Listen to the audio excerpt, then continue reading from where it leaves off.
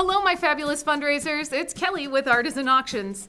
Today, we are going to be talking about 4 ways your caterers can help you raise more money at your fundraiser. And I'm going to share with you my tried and true catering service timeline for serving up success. Ready? Let's go raise some money.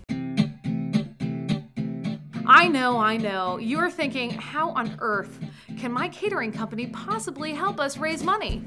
Well, they'll be keeping your guests happy with scrumptious food, but even more importantly, and the thing that can be easy to forget, the catering staff play an important role in helping to focus attendees on giving. And they'll do that by following a carefully crafted catering service timeline for the night. That way, the catering staff will be aware of when to be on the floor during the auction and when to vanish so the audience's attention can be on the fundraising. There are 4 ways they can help, so let's take a look at our timeline. First up, we want to make sure the caterers deliver all the meals during the first half of the auction. This is the bare minimum you must ask of them, especially if your auction is split into 2 sections. During the first half of the live auction, we know not everyone is going to be focused on the bidding, and that is okay. At this point, we want everyone to enjoy their meals and mild conversation. Service on the floor should be in good spirits and readily available for your guests. As we approach the midpoint, it is important that the catering staff suspend all service during the special appeal fund a need.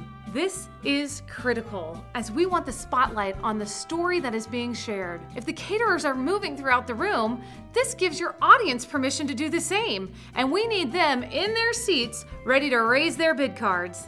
And here's a bonus tip. This is the best time to give your catering crew a 10-minute break. Let them know once the appeal video starts, all service halts. Once the appeal is complete, they can hit the floor with their spirited service and pick up where they left off. After the appeal is dessert. Dessert is the reward for giving, and you'll be giving your guests the little sugar bump they need to complete the auction.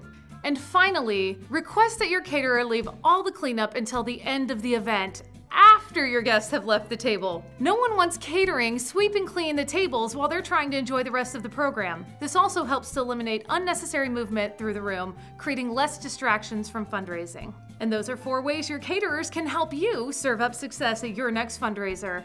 Do you have a favorite catering company that you use for your fundraiser? Share your experiences and any questions in the comments below.